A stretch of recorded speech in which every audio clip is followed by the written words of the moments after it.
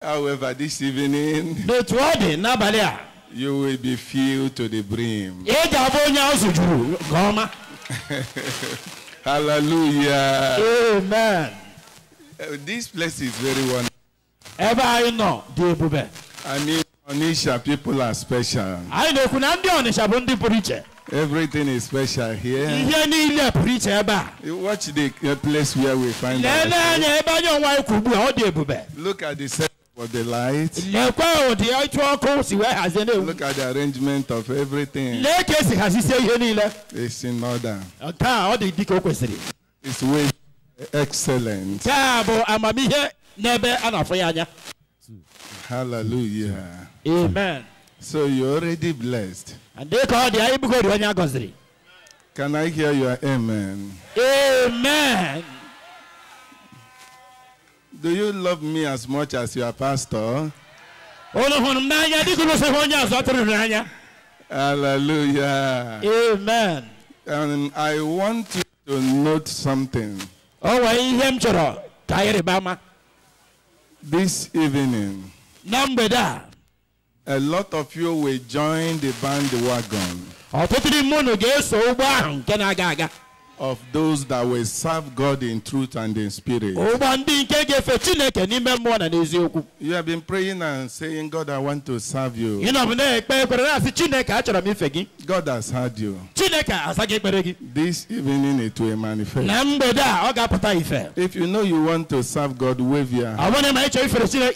Oh, beautiful. Put your hands together for Jesus. Put your hands together for Jesus. Put your hands together for Jesus. When the lion no ben, afurum onye nwem, akum nangangam nine hancha bulugi nine fulefu, Chineke nke igwe dị mma, onye nwem ke n'igwe mara mma, ọ na-agọzi ndị kwere na ya. Chineke nke igwe dị mma, tobe ya. Chineke nke igwe dị mma, tobe ya. Chineke nke igwe. Ụmụnne m tobe nụ ya. Ọ na-agọzi ndị kwere na ya. Chineke nke igwe dị mma, tobe ya. Chineke nke igwe dị mma, tobe ya. Chineke nke igwe dị mma, tobe nụ ya. ọ na-agọzi ndị kwere na ya. Chineke nke igwe dị mma, Chineke nke igwe dị mma, Chineke nke igwe dị mma, ọ na-agọzi ndị kwere na ya. Chineke nke igwe dị mma, Chineke nke igwe dị mma, Chineke nke igwe dị mma, ọ na-agọzi ndị kwere na ya. Chineke nke igwe dị mma. Chineke nke igwe dị mma, Chineke nke igwe dị mma, Chineke nke igwe dị mma, ọ na-agọzi ndị kwere na ya. Chineke nke igwe dị mma. Oh yeah, put your hands together, let me hear you. For Jesus, clapping for Jesus. For Jesus, ọ na-agọzi ndị kwere na ya. Chineke nke igwe dị mma, Chineke nke igwe dị mma, Chineke nke igwe dị mma, ọ na-agọzi ndị kwere na ya. Chineke nke igwe dị mma, Chineke nke igwe dị mma, Chineke nke igwe dị mma, ọ na-agọzi ndị kwere na ya. Chineke nke igwe dị mma, Chineke nke igwe dị mma, Chineke nke igwe dị mma, ọ na-agọzi ndị kwere na ya. Chineke nke igwe dị mma, Chineke nke igwe dị mma, Chineke nke igwe dị mma, ọ na-agọzi ndị kwere na ya. Chineke nke igwe dị mma. Let me hear your hands, everybody. Come on, clap it very well.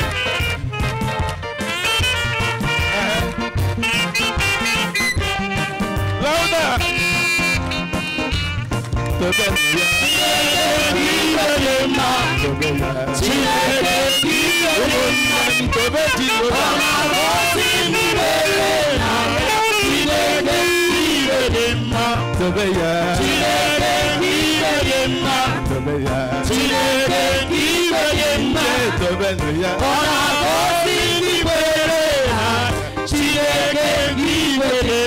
Let me hear them now. Let me hear them. Oh, yeah, let me hear you. Let me hear you.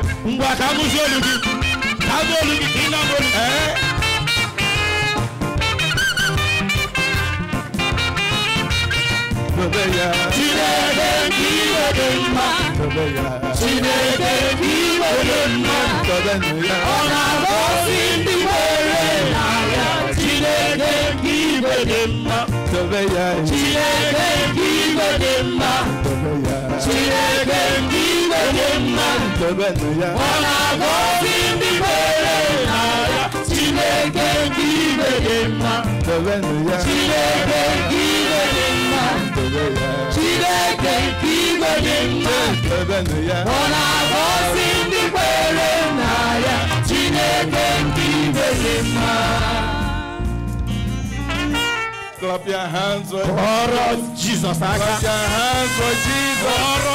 Clap your hands for Jesus. Clap your hands for Jesus. Jesus. Shout hallelujah.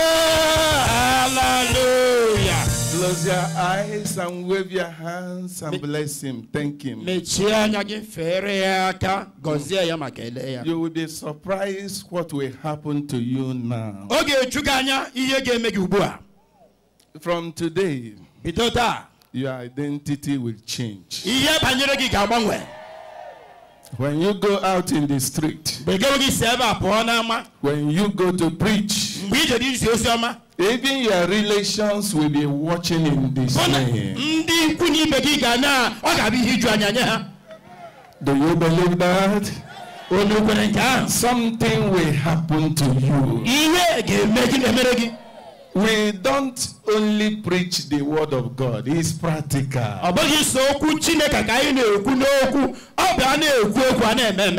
So you will change to another man.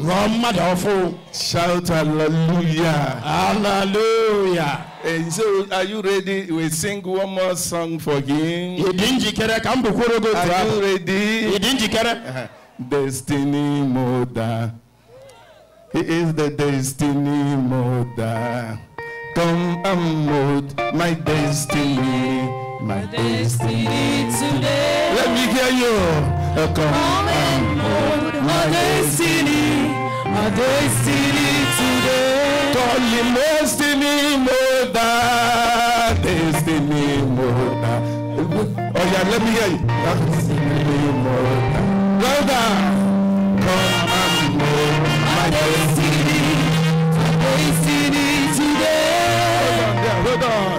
Come and mold my destiny. Oh yeah, one more time. Destiny mother. Louder, louder. Destiny mother. Hold on.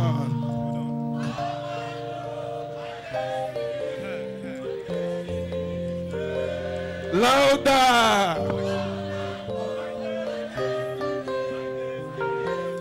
Oh yeah, miracle worker now. Miracle worker. Hold on. Go ahead.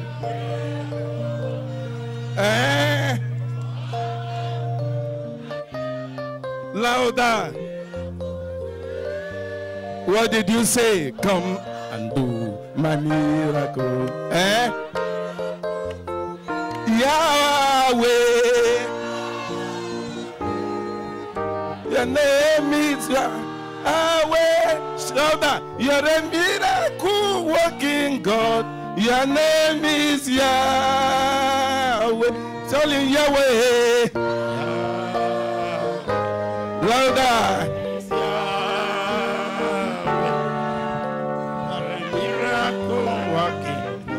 Your name is Yahweh. Call him Yahweh one more time. Yahweh. Your name is Yahweh. You're a miracle working God. Lift up your hands. Lift up your hands. Usher, go in their midst now. Bring out 14 persons here. 14 persons. 14 persons. God is going to deal with them special. Among them will be miracle workers. Among them will be great evangelists. As I'm speaking right now, the Lord is selecting them. Go round immediately. You don't touch them until the Lord has finished with them. Watch out the first three. Check the first three right now. 1, 2, 3. Oh yeah, check them out. Allow the Lord to finish with them. You will see the one that the Lord will do in this place. You will see how the Lord will finish with them. Just wait them. Let the Lord finish before you bring them out. Wait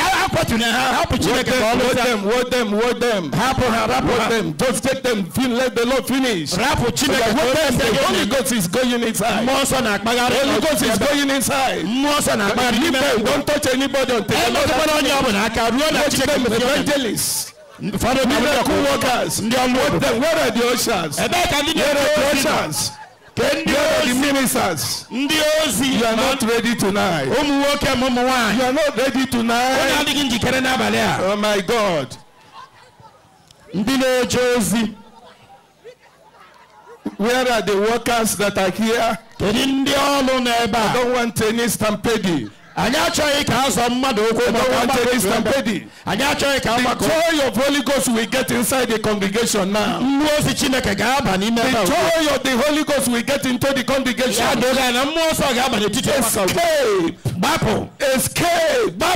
Escape from bondage. Escape from troubles of the devil. Let the ministers go inside. Check them. There will be race in the kingdom of darkness.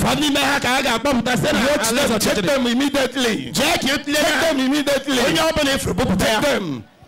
Take them over here. I don't want matching. Take them over here. Take them over here. This is the night. Watch them. The power of God is on. Let miracle workers to bring them out. Evangelists.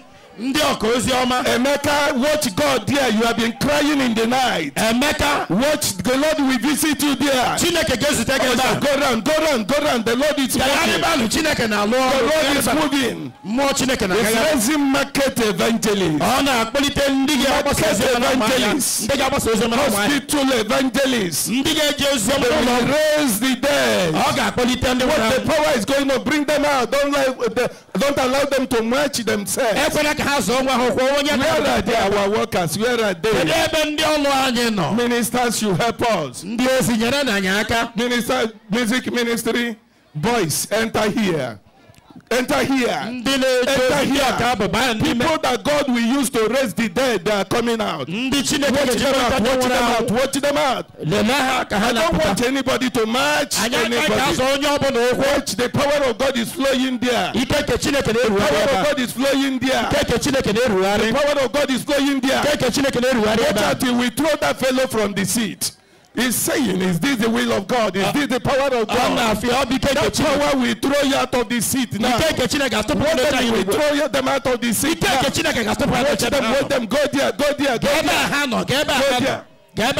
Out of the seat now. They have been dilly-dallying. Go there, quickly. The time is going against us. Quickly, bring them out. Quickly, I don't want a match. Take them over to this place. Go inside here. Go inside here. Evangelists. You have been working. But for a long time now, the enemy attacked you. You packed everything. You are no longer evangelizing. And the enemies are rejoicing. Watch that fellow right now. Power of God will throw him out of the seat. Where are Joshua? Where are they? Where are you? Wait.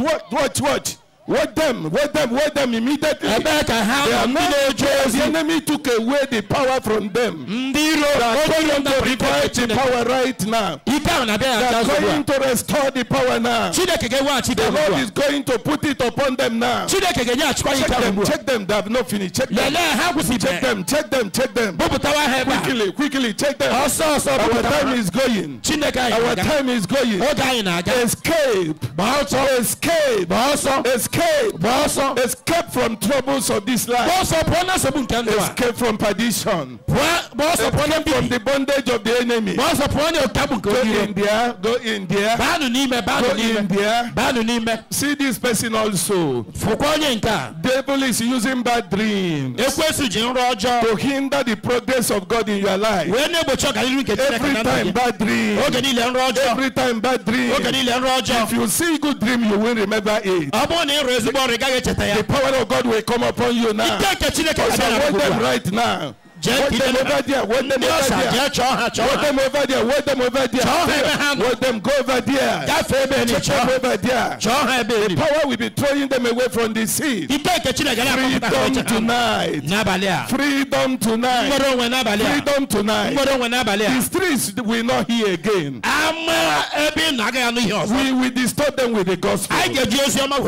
We take the we must go. We must go. We must go. We are here so that the captive will be made free. We are here so that the bond will be released. We are here that the authority of the Lord will be established.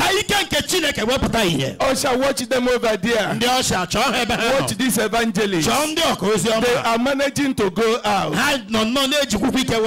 but there is no power in them. When they speak, they return tired. Watch them over here now. What them? Yes, go there. Power will come upon them. Power will come upon the evangelist. Power will come upon the evangelist. What them now? What them two? What them three? What the evangelists? Four? What them? Watch them now. Power will be throwing them away from their team. Return there. Don't allow them to match them. Return there. Return, evangelists. They are tired, but they will be revived. Watch.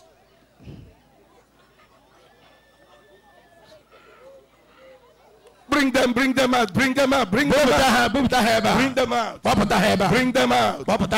If you say amen, something will happen to you.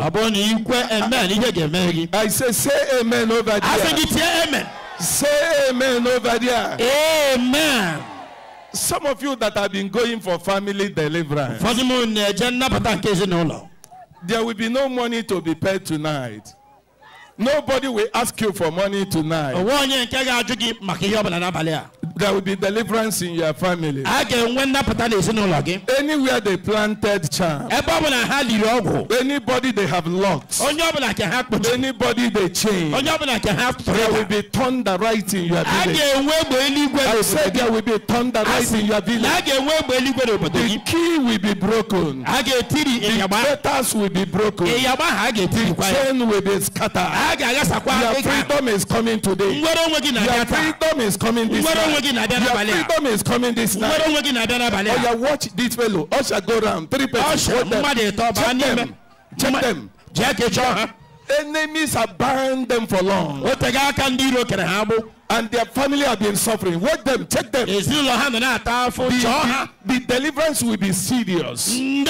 Watch them. Yes, watch them. Watch them immediately. No young ones will grow up, they won't be able to marry. Some people will get money today, tomorrow they are poor. Because of the influence of the enemy. You will escape tonight. You will escape right now. You will escape right now. You will escape right now. Where is that Emeka I've been talking about? Is Emeka here, this place? It's not here. If your name is Emeka, there, wave your hand. Wave your hand. Over there. Yes. Emeka over there. Emeka, I'm going to pray for you. I'm going to pray for you. The Emekas. In your family. In that business place. That person that has been monitoring you. And say you have been moving up and down, saying you are going to church.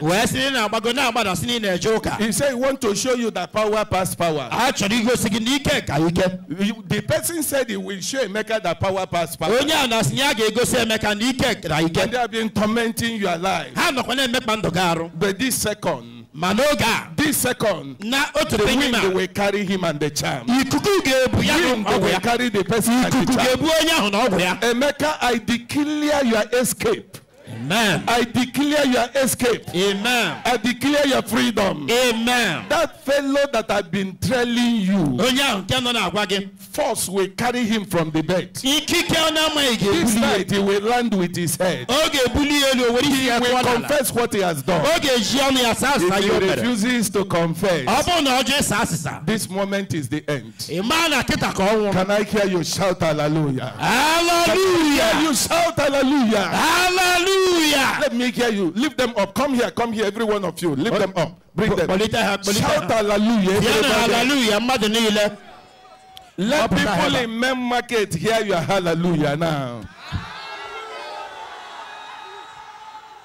Bring them close. Pastors, please lay your hands upon them. Pastors, lay your hands upon them. Yes. That person knows something. Pastors, come and lay your hands upon them. My sister, the power of God upon you. Yes. Pastors, come help me lay your hands upon them. Yes, yes. Go in that thy might. Let the power of God follow you. Pastors, lay your hands upon them, please. Come. Yes. I command every spirit of frustration. Come on. Get out of him.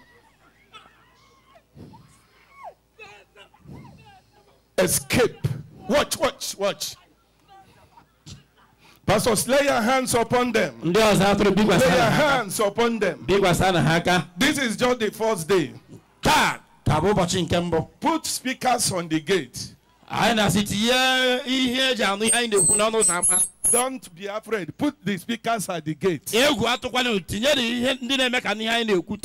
those that are passing on the way will see and hear. Because the power is not only here. If you go to the house,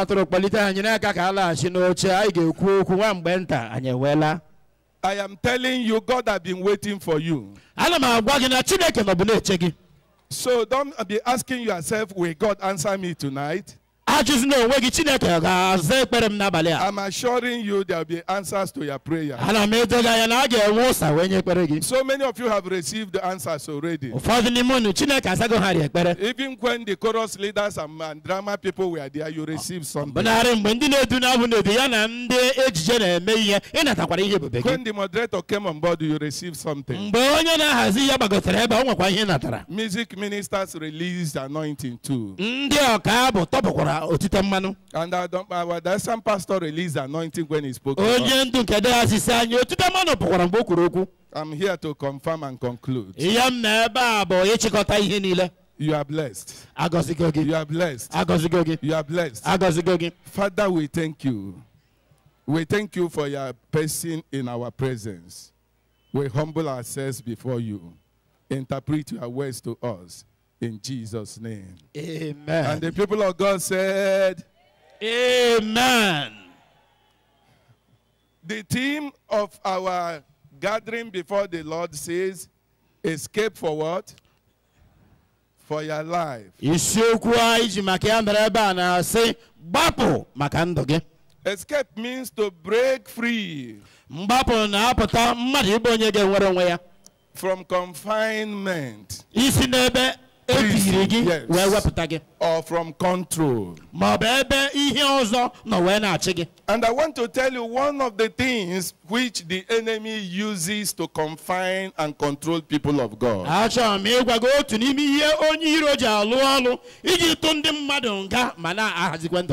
I will discuss on conflict resolution and peacemaking.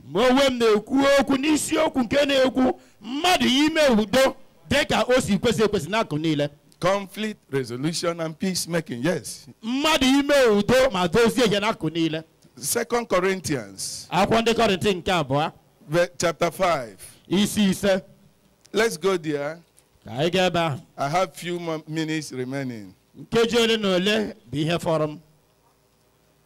Approximately an hour.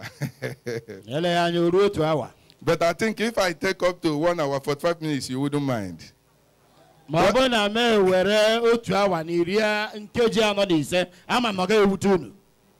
do you say? Okay. 2 Corinthians chapter 5 from verse 17. Therefore, if any man be in Christ, he is a new creature. All things are passed away, behold, all things are become new. All things are of God, who had reconciled us to himself by Jesus Christ, and had given us the ministry of reconciliation. To wit, that God was in Christ reconciling the world unto himself, not imputing their trespasses unto them, and had committed unto us the word of reconciliation. Reconciliation is also known as conflict resolution. And I am talking completely in the word of God, not from professional point of view. Because there is no conflict in life that has been resolved. To resolve it means that you take it out of the way, it will never manifest in any form at all.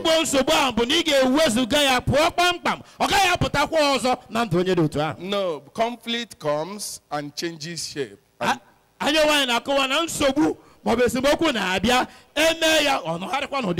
you solve one, the next one will come. So the Lord taught us about reconciliation, whereby we love one another even though the conflicts are still running. This is extremely important in Christian race. It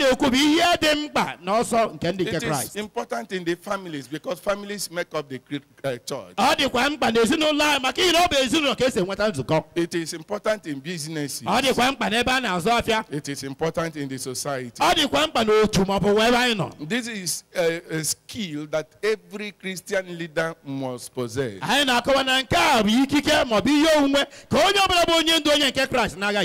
Unfortunately, we are not taught on how to do it. Even our background family experience have not helped us in so doing. So this night, married and unmarried, educated and uneducated, brethren must pay attention. This message will help you today, it will help you tomorrow and throughout life. No matter how short it is. Is anybody listening? If you are here with me, say amen. Okay. And so, conflict resolution and peacemaking. When you resolve conflict, there will be peace. There is nobody here who does not love peace. But there are very few people that know how to make peace. They love peace, but they can't make peace. In our background, some of our parents quarreled throughout their life. And we followed it and got into marriage and came to church. In the church, what we are talking of today is majorly for those that have given their life to Jesus Christ. So what I mean, Does it mean that newcomers that just came in because they saw people going about and say, come to Jesus, they will not benefit?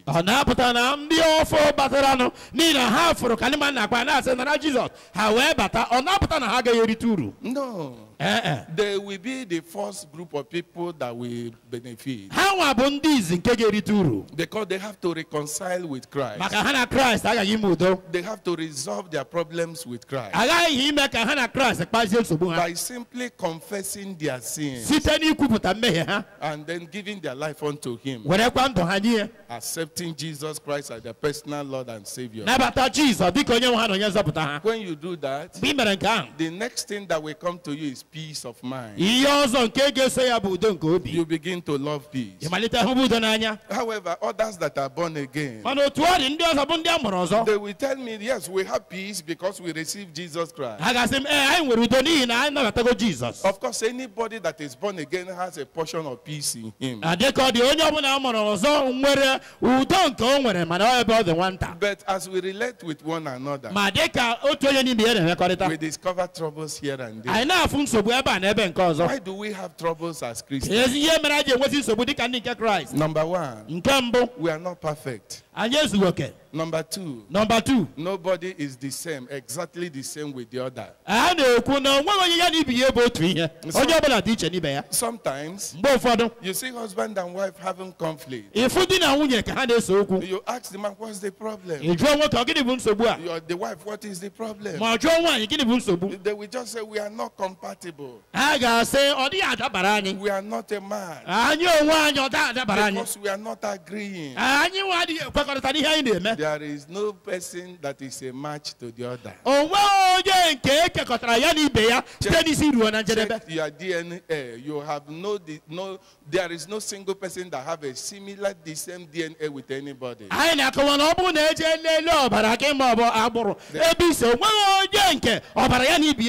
That's why the Bible says that God made us beautiful in His own time. And so because of the difference, there can be misunderstanding. We see one thing, all of us will see this pulpit. It's not the same way I'm seeing this pulpit that this interpreter is seeing it.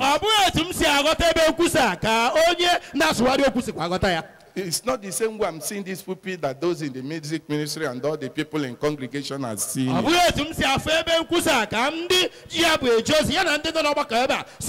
they tell us to write about it, we will write different things. Because we are different people. We'll only have similarities in few things. And so a husband can see this Bible and say it's beautiful. The wife say this nonsense. If they do not know about conflict resolution, they will fight because of Bible. Because of that misunderstanding. And then in conflict, you will see so many times if problem becomes too much,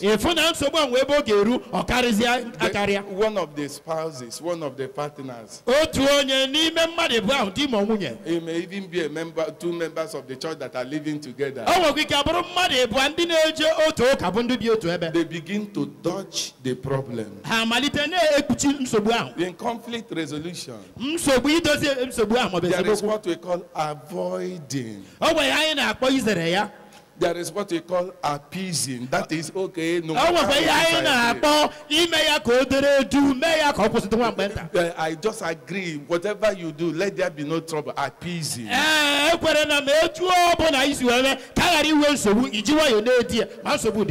These things are not allowed in conflict. You cannot sweep conflict under the bed. You cannot avoid the conflict. Jesus as God faced conflict here. Jesus. So what do we do when conflict comes? We face it. we come out and face it. If you dodge, if you avoid, you may look quiet and withdrawn. But there may be a lot of wickedness in you because of the offense that have been caused to you. Oh yes, and that is why sometimes you see that if any day a brother or a sister tells the other person, husband and wife, hey, sit down, let us talk. It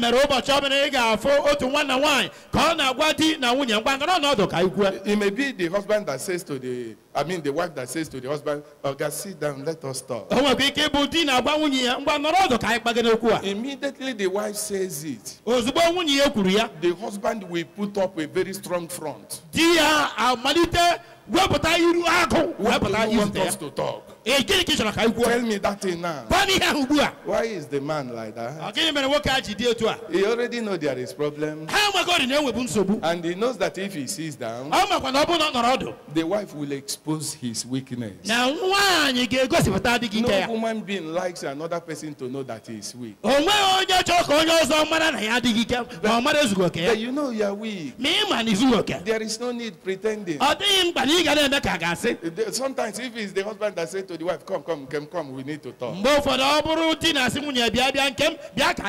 The wife will say, tell me that thing. Have they sent you again? Who sent you this time? The woman knew that if she sits down, her weakness will be open. She wants to avoid it. No, we cannot avoid it. Adam and Eve, they committed. Immediately God said, Adam. Adam ran away. And God said, Adam, where are you? Adam said, I'm taking a condition somewhere. God knew what he was dodging. He knew that his nakedness had been exposed. And he asked, have you eaten the fruit I told you not to eat? Immediately Adam put off a defense. He said, it's not me that caused it, it's you. Because you gave me a woman that lured me into it. This is the problem we have with conflict resolution. And the church has become a kingdom of troubles. We have a lot of troubles in the church. In fact, I just say a few things and then we go. There are different types of conflict that come to us. We name 4. Number 1, conflict with self. Conflict you have in yourself, where you will have confusion in your heart,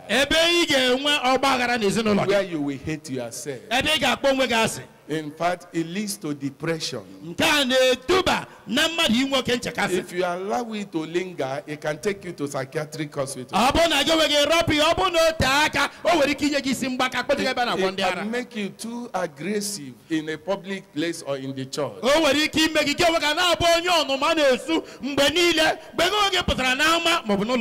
Even if somebody calls you for blessing, you may say, am I your age mate? Why are you calling me like that? The person may not know that you are having internal conflict.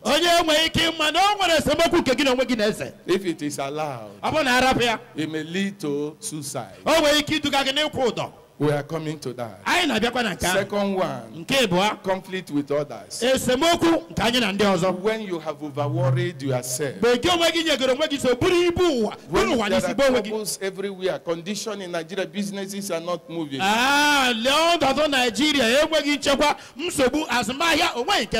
And then sometimes you will allow it to get into your head. It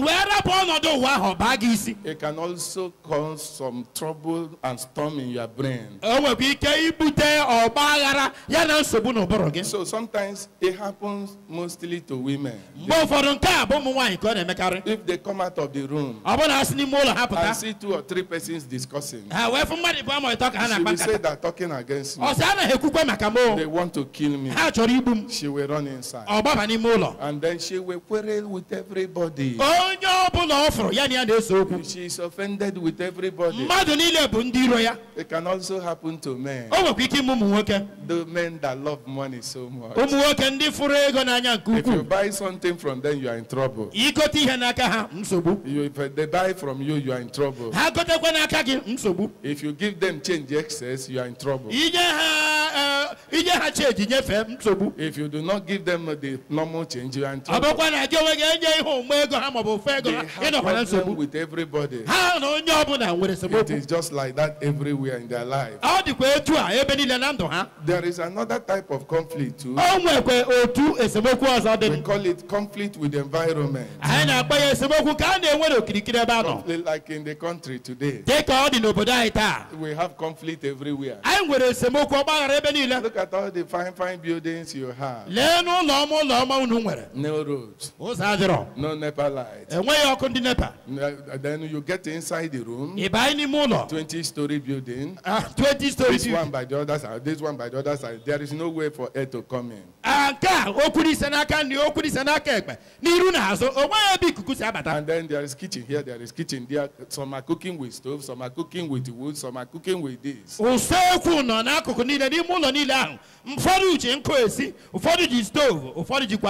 other will be horrible. There will be tension everywhere. The fourth one is complete with the supernatural.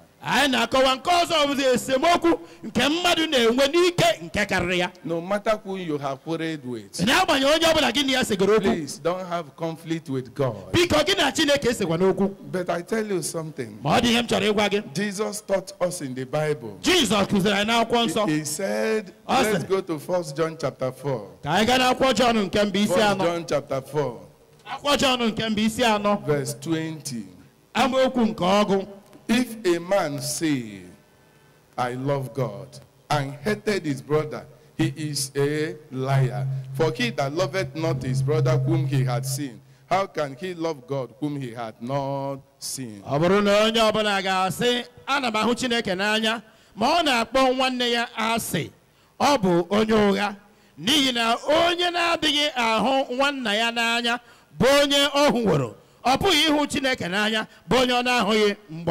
What beloved John is saying here is this.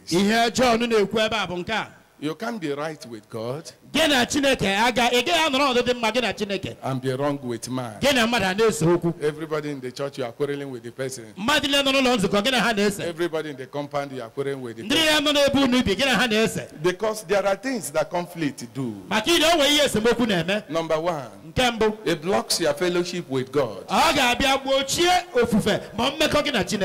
Your prayer will not ascend to heaven. There is nothing you are doing that will make meaning. You will sing, your song will not make any meaning. You will pray, your prayer will look like nothing. You may be vibrating in prayer, so but no connection. It blocks fellowship with God. Number two, if you have conflict, there is another thing it will do. It will hinder your prayers from ascending to heaven. 1 Peter chapter 3. 1 Peter chapter 3 verse 7. Likewise ye husbands, dwell with them according to knowledge, giving honor unto the wife as unto the weaker vessel, and as being heirs together of the grace of life, that, can anybody read with me, that your prayers be not hindered. Okay, you can see it. So it blocks prayers. It blocks prayers. So if you are having conflicts every time, your prayers will not be answered. Every time you are quarreling with your wife, you are calling her Jezebel. Or if it is a woman, you will be calling the husband every manner of name. If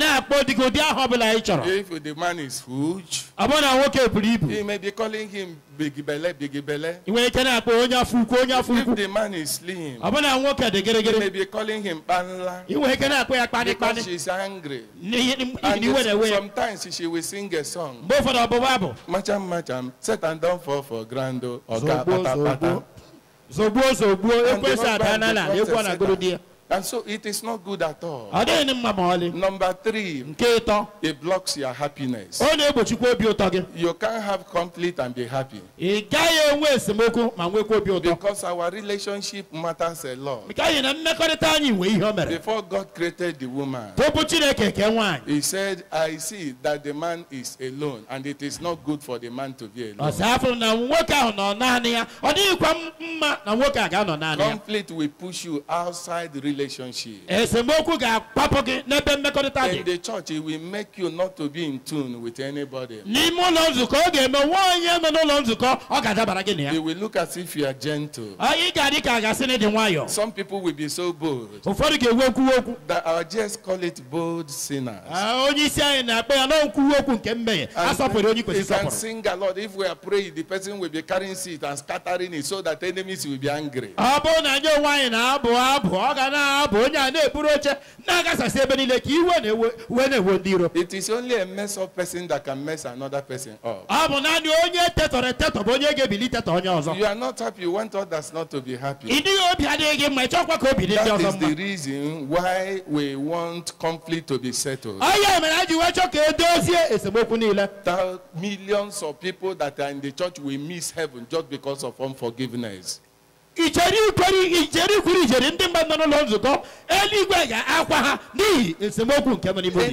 that anybody has done to you that you see you can't forgive is an invitation to failure.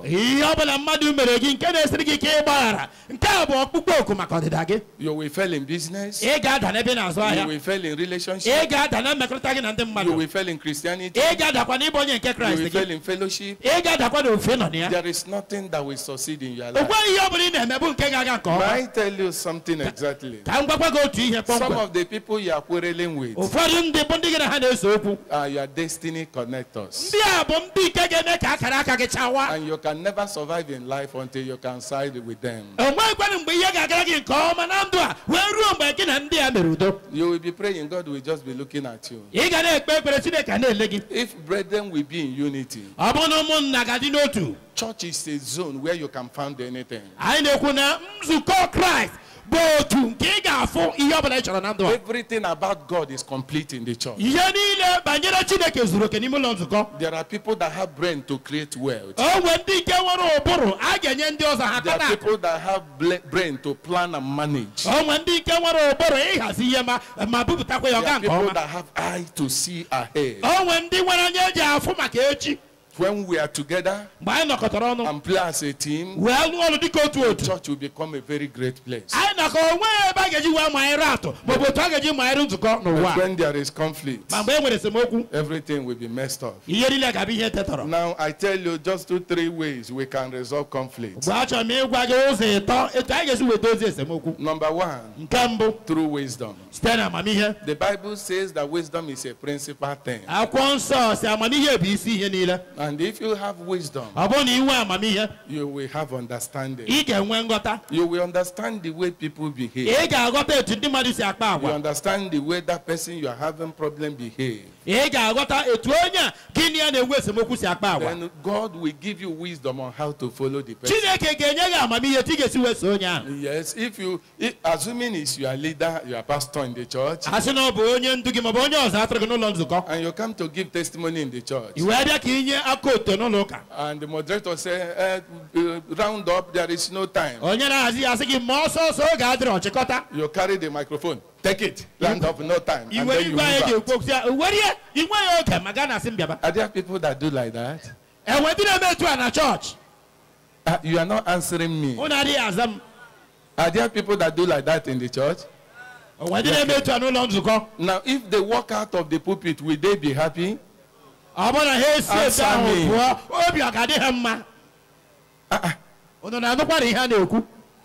Say amen over there. Oh, so you can hear me?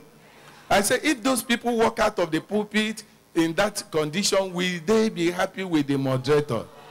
Okay. It's only from this side that I'm hearing. You must answer me. Is that all right? Yes, sir. If I don't hear you, I will think that you are having conflict with me already. Are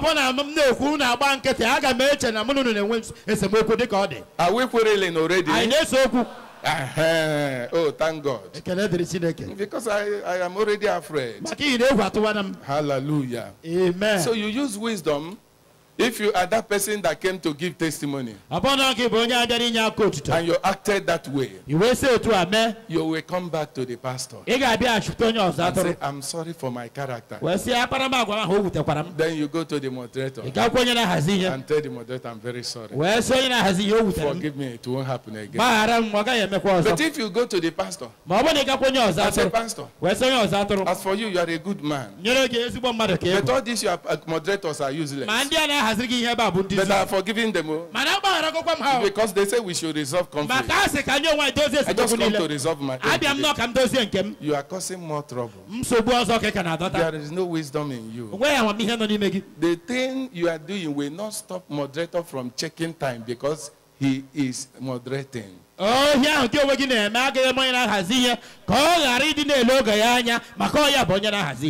you just have to come the right way to make peace. Number 2 way, second thing where you can resolve and make peace. You have to be extremely prayerful. Before you go to make peace, you pray. Because prayer has a way of giving understanding.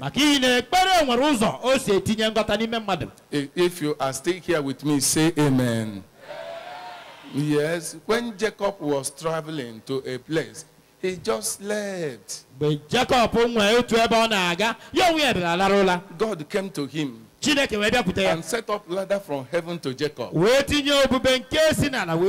was coming and going. And Jacob couldn't get anything. He was just watching the film. He was busy sleeping. He didn't get anything. It was when he got up. He said, because the Lord is in this place. And I knew it not.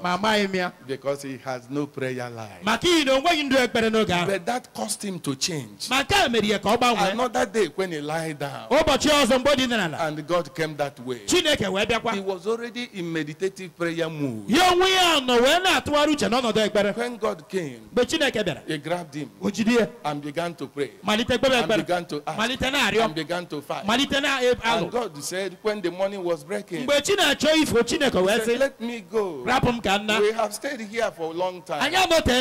Jacob said, I missed it the first time. I will not miss it again. I have prayed. This revelation I got, I must profit something from it. I will not let you go unless you bless him. Was he blessed?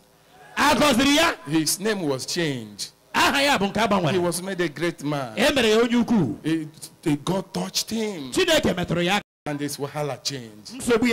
You called him a deceiver.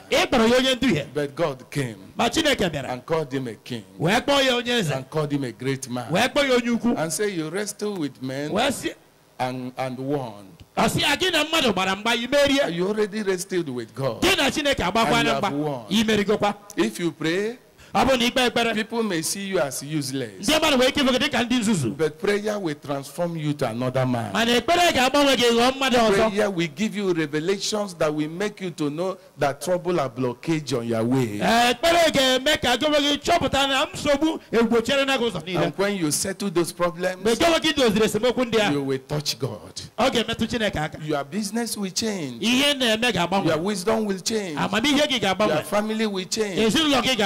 You will be different from other people. So prayer is important. That is number 2. Everybody, if you are hearing me, say amen. If you are hearing me, say amen. Next thing you will do, you confront the problem. If you go home, you read Matthew chapter 18, verse 15. He said, if you have problem with any person, if you have an ought, he said, and you bring your offering in the house of God, drop it there, return back, and settle. There are husbands and wives that are coming to church. In the motors that are coming to church, they will quarrel. And after quarreling, the wife will just open door and move and get to the church and begin to sing. And the song you are singing is condemning you. The husband will also join the church. They didn't settle the matter. And in the heart of the man, he was angry. The wife angry. The children were also offended. Why am our parents quarreling every time? And they will join the church. Maybe the chorus leader will raise a song that says, and they will join to sing. They wouldn't think about the song they're singing. Do you know what God expects you to do? You just walk out of the church because of feelings. No, you went out of the church after quarreling. Sorry. You came down from the motor and entered the church. As you enter there and recognize yourself, you return back. If your husband is not there, you go to the seat and say, Oga, come. He said, leave me, I want to worship. He said, come. And then he comes out. I want us to settle. What do you want to worship when we quarrel? If you settle, fellowship will be sweet. If you do not settle, that day you have wasted it. You have fooled yourself. Therefore, look at yourself now. Who do you have problem with? Who do you have problem with? And every day you are coming to church. It may be the white garment person in your compound. It may be your landlord. You say the man is occultic. He's a ritual man. Anytime I rise up to pray, the body go to pepper ram. I never pray safe. I go begin to pray. Are you sure you are saying the truth? Will Jesus do that thing you are doing if you were to live there? Jesus. I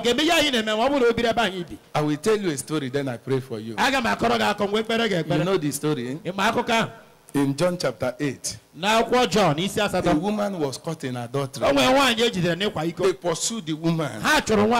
There are some women that can run. The woman ran. All the church leaders that were pursuing her and the church ushers and members of security, they couldn't catch her. Until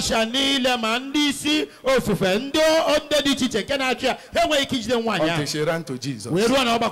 And the people came to Jesus and said, it's even good we met you. Oga pastor, not the person preaching up and down. This woman was caught in adultery, red-handed. The law of Moses said we should stone her. You, what do you say? And the Bible said that we are asking the question, also tempting Jesus. If you make trouble in the house, you might as well be quarreling with Jesus. You may be praying, but that's pretext. And Jesus looked at them. And said, okay, I've read that law. Okay, what will we do now? The person among you that have not committed sin, throw the first stone. Then I will join and we will kill her. And they bow down. They expose the woman to shame and ridicule. But Jesus didn't want to expose them. He knew their problems, but he's God Almighty. He bowed down his head. Before he took up his head, the Bible recorded that all the people ran away from the elder to the least. And Jesus said, woman, where are those your accusers? The woman said, there's no more here. Jesus said, neither do I condemn you. Do you see the way Jesus treats sinners? He knew that every saint has a past. He also knew that every sinner has a future. And he gave that woman a future. So the sinner is not the problem. The problem are the people that are carrying stones. I want to ask you now. Are you holding stone in your hand? Check your hand. Are you holding stone? He said, permit us to kill the woman. How many people are you crucifying in the compound? Look at this girl. Look at the mini scale. Look at this young man. Look at the dada hair. Look at this Yahoo person. You are a Christian. What can you offer to them? You are there to reconcile them to Christ. You are not there to mock them. God kept you there for a purpose. Why did you pick a stone? You want to kill them? Who killed you in your own time? We must arise to the responsibility this night. We must arise this night. All the people in the compound that you have offended because of your holy attitude, we are returning to them. We are returning to them. If you do what you're supposed to do, on Sunday church will not condemn people. Will we do that? Oh, thank you very much. Can you tell me what makes a woman to enter a burning fire? The house is burning and the baby is there and the woman didn't fear the fire enter. Can you tell me what will push her? Love for the baby.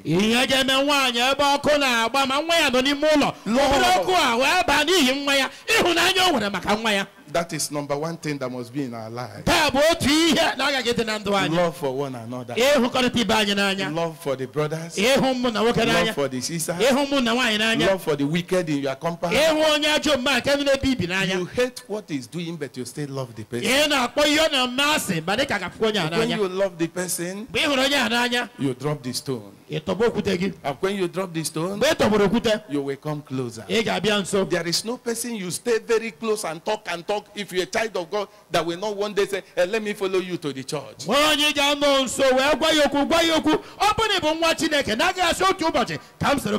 when he comes, leave the Holy Ghost. Your pastor will describe everything about him.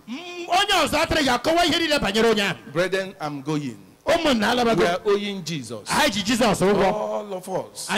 We are owing Jesus. God created us for good relationship. We have turned it into competition. We have already been showing our emotions without showing pity. There are two twins. They were born twins. Then one of them has heart disease and was supposed to die in some days. Then a doctor said that when they were brought out of the womb, the two of them were just facing each other. The doctor said there is nothing we can do. No medical condition can change it. Doctor,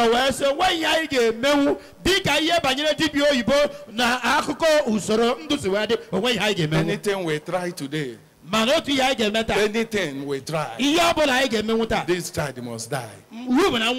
He said, go and bring back the twin brother. They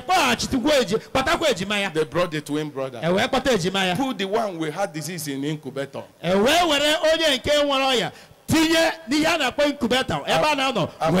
brother at the other side.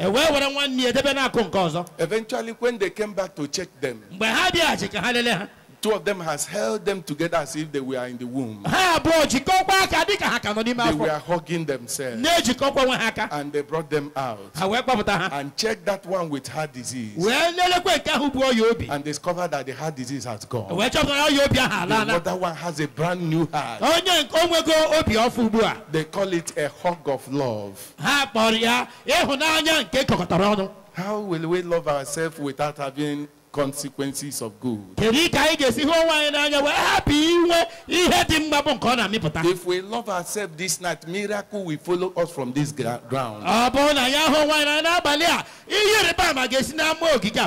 There are people you don't greet that are packaged your blessing long ago, but they couldn't give you because you locked them up.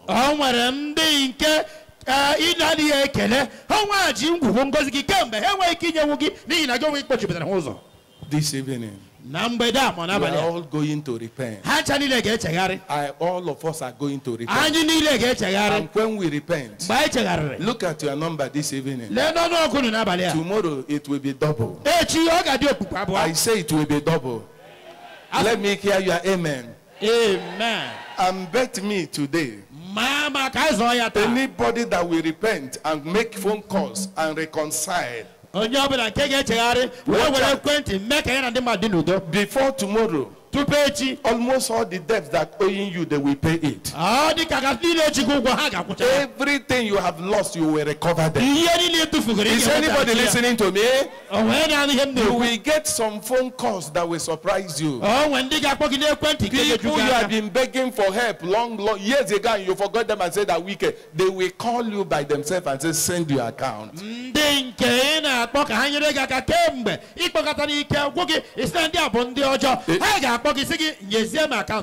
If you agree with me, rise up and shout hallelujah. Rise up. Are you still sitting down? Rise up. There is no time. Go and do it this night. This night. Call your village.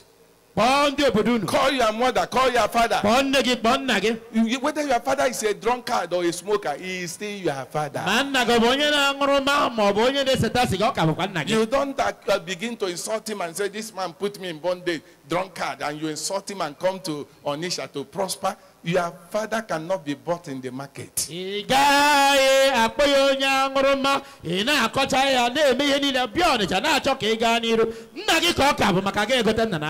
So you must respect and regard them. Call them and make peace. If you are quarreling with me here, you must call me and make peace. Do you know there are people that like making trouble everywhere, that even if pastors say praise the Lord, they're angry? The pastor say God bless you, they're angry. They say, why did you say God bless you? You said it yesterday, you said it last year. Do we say God should not bless you again? I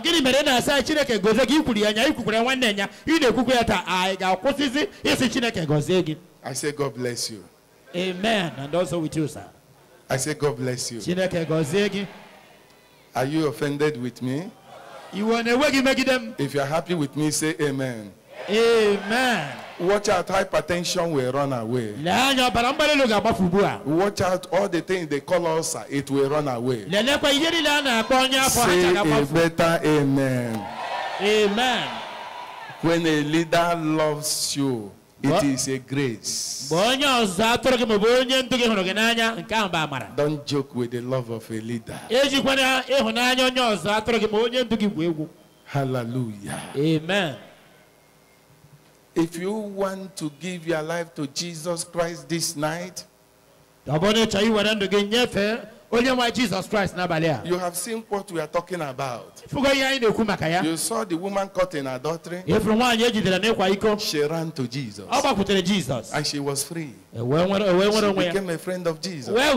You saw all we have said about conflict. And you want to give your life to Jesus. Can you run out to this place? This place. If I count 10, I will stop people from coming. Just this place. Just come, run to this place. I want to run 1, 2, 3. Just to this place. Once I 4, 5, 6, 7. Don't wound yourself. Yes. God bless. Run to this place. Yes. Run. You need Jesus. You need peace. Yes. My friend, God will bring peace from heaven. God will bring peace. He will bring healing. He will bring deliverance. Yes, we are waiting for you. Run. Those at the back, run. Those at the back, run. Understand that if I pray for you for only 1 minute, go home. You will see what will happen. You will see what will happen. Is anybody listening? This is Watchman.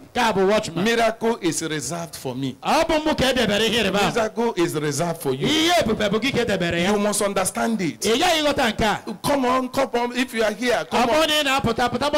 You know why I say so? You can ask them. A woman that has lost hope. I told them that God said He will pay money into somebody's account. Did you hear it? Okay. You were there. You the workout. God bless you. Clap for Jesus. So tell them the testimony when you go. Yes. This night, let it be that you are the poorest person in Onitsha. I will tell my Jesus to pay money into your account. Not wayo money. You will go to the bank. They told you that one man just came in and paid 10 million now. Yes. So where are our workers? Workers. Where are those? I mean. Moses and Co. Yes. Where are the workers? Can you take these people by the side, minister to them? Moses and Co. I will wait for you. I'm not going anywhere. I will wait for you. Yes. I will wait for you. Yes. I will wait for you. Yes. Follow them. Follow them. Follow them. Yes. Follow them. The next group of people I want to see and pray for, if today is your first time you are coming here, come out. Today is your first time. Come out. Yes. Go this way. Our ministers should follow them. Go this way. Today is your first time. Come out. Come. Where are the ministers? Today is your first time. As you are stepping out here, you are stepping on your miracle. You are stepping on your miracle. You are stepping on your miracle. Yes, you are stepping on your miracle. Keep coming, keep coming, keep coming. Today is your first time. Today is your first. Others there, sit down, sit down. I'm coming to pray for you. Today is your first time. Sit down, God bless you. Today is your first time. Where are our ministers? Yes, ministers. I want to pray for them. So can you, where are the pastors? Can you minister to them? Bring them back. I pray for them. All of them should meet here. Take them this way. Where are the ministers? Or you take them anywhere you like. Do quick, do quick, do quick. Everybody sit down. Sit down. Music ministry. It's like my voice and yours did not rhyme this evening. So rise up and sing for us as they minister to them. Let me hear you. Quickly. Quickly. I have 5 minutes.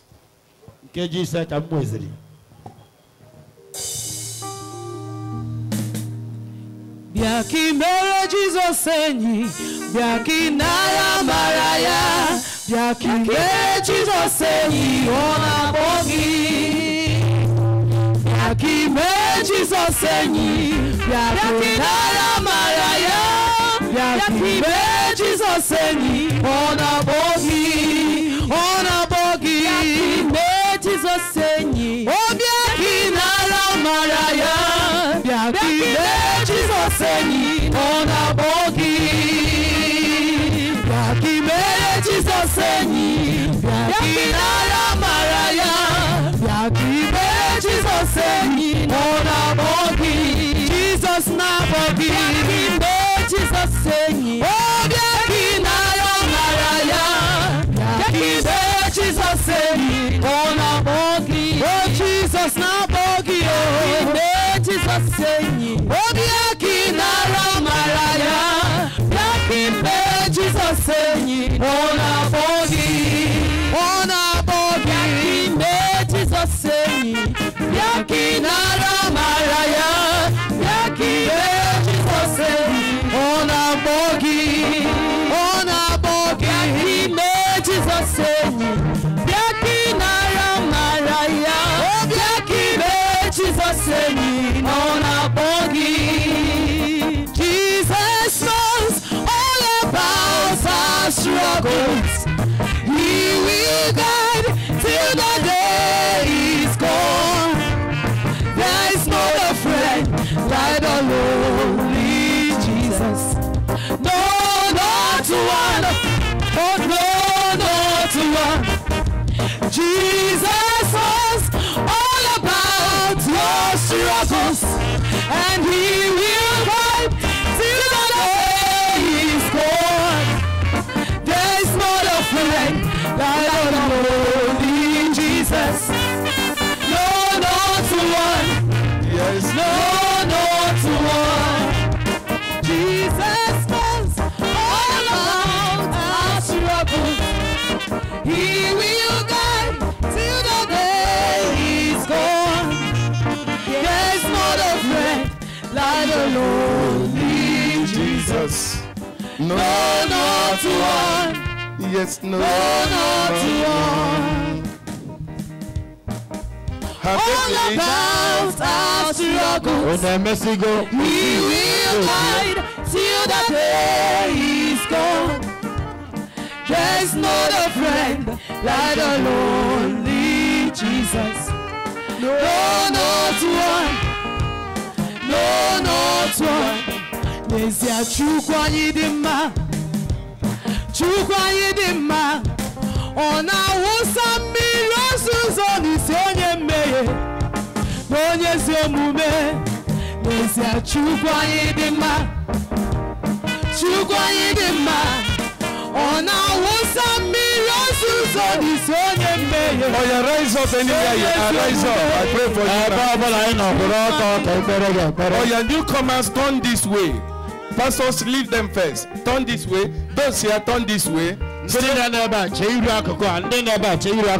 out your hands here. Are you stretching your hands? Let me see you stretch your hands. If you believe that my prayers have started working, say amen. Amen. Okay. I don't know how to pray it long ago, but it will work. Father, in Jesus' name, amen. I pray for all these brethren now. Let barrenness be taken away. Amen. Every spirit of barrenness, I command you, come out in Jesus' name. Amen. You will deliver even twins this time. By this time next year, testimonies will abound. Amen. Any sickness that you brought in this ground, I command them to quit. Let pains in your body quit. That person that they are booked for operation, as you return to hospital, they will tell you they couldn't find it. Jesus has done it free of charge. Clap your hands for Jesus. Clap your hand. Just jump up. 1. Did you jump with your body? Jump up 2. Jump up 3. Do you know the meaning of that? Everything in your body has been buried down. Are you listening to me? Number 2 is that God has lifted you above your equals. Number 3, from this night, your destiny has changed. I am waiting for your testimonies tomorrow. Even as you are sleeping tonight, your phone will be ringing. People that sees what belong to you, even the one you didn't know, they will be calling you and be returning. Make a joyful noise unto the Lord.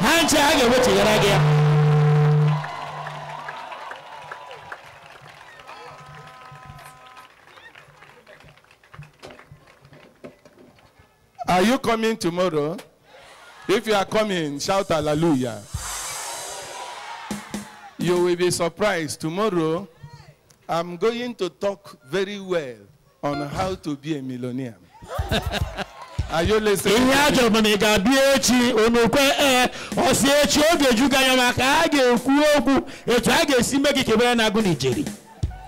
If you ask them, I was in Ayetoro before they took me to Kokomaiko. Anybody that used to pray with me in those days, you don't mention money.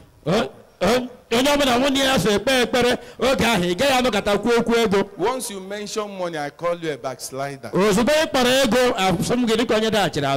But recently, after COVID-19,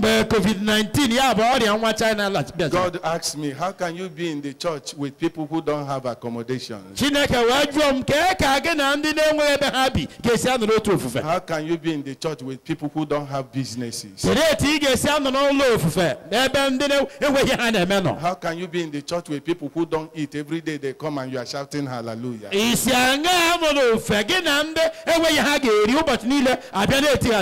And God said, if you want them to serve me, go and give them food. Go and give them money. Go and give them accommodation.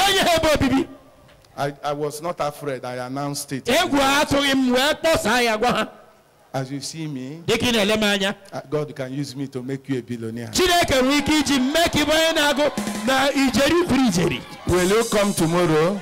In this place, listen to me. After ministration tomorrow, somebody will just tell the Dacian pastor, I want to share food to all brethren in Onisha. Something will happen.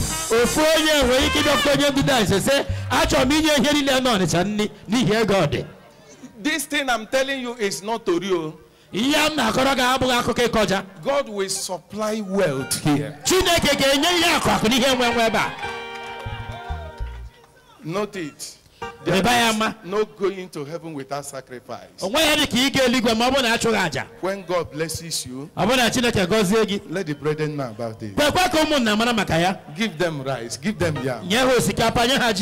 Stop those that are hawking on the road. Is it possible? Give them shop so that when you say praise the Lord, they say hallelujah. Praise the Lord. Hallelujah. I'm waiting for you tomorrow.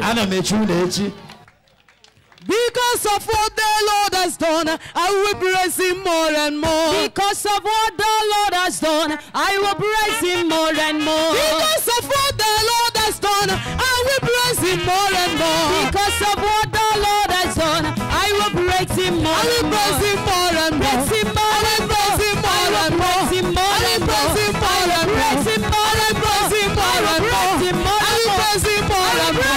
I will praise him more and more. I will praise him more. I will praise him more. I will praise him more.